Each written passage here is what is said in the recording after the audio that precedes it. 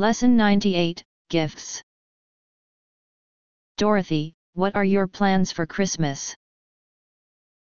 Oh yes, it's almost Christmas, isn't it? I'm not sure what I'll be doing then. Well, if you don't have any plans, you family could have dinner at my house. That's very nice of you, thanks. Have you finished your shopping yet? No, I still have to do that. I think I'll go to the mall this weekend. It's going to be really crowded at the mall. You should shop online. You're right. My family loves to read, so I can probably get them all presents from Amazon.com. What do you think you'll get for your wife?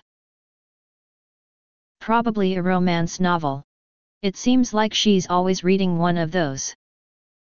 Don't you think you should get her something a little more expensive, like jewelry or maybe a new computer? Maybe you're right. It's hard buying gifts. I think my wife has everything she wants. Maybe I should just ask her.